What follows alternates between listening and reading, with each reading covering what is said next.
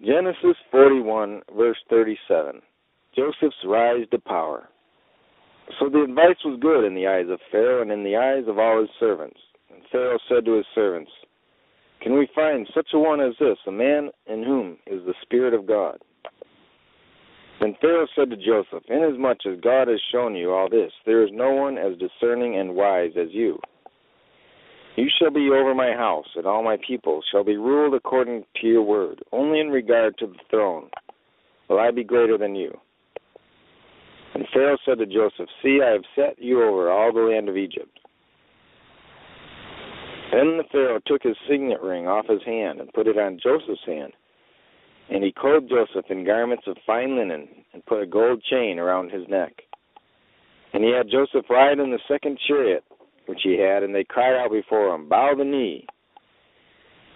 So the Pharaoh set Joseph over all the land of Egypt. Pharaoh also said to Joseph, "I am Pharaoh, and without your consent no man may lift his hand or foot in all the land of Egypt."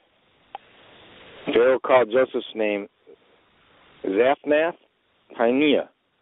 He gave him as a wife Asenath, the daughter of Poti-Pherah, priest of On.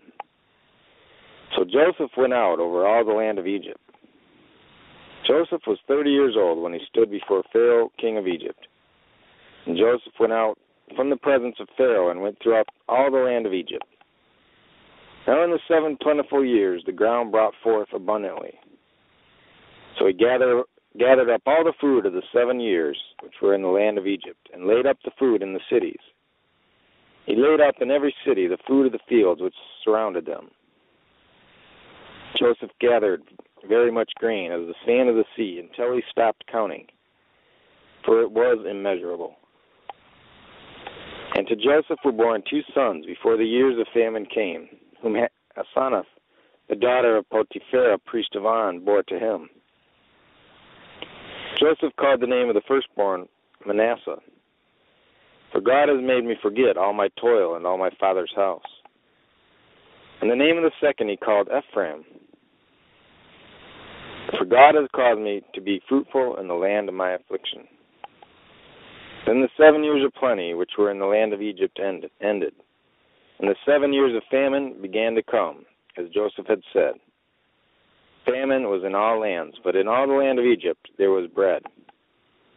So when all the land of Egypt was famished, the people cried to Pharaoh for bread. Then Pharaoh said to all the Egyptians, "Go to Joseph. Whatever he says to you, do." Famine was over all the face of the earth, and Joseph opened all the storehouses and sold to the Egyptians. And the famine became severe in the land of Egypt, so all the countries came to Joseph in Egypt to buy grain, because the famine was severe in all lands.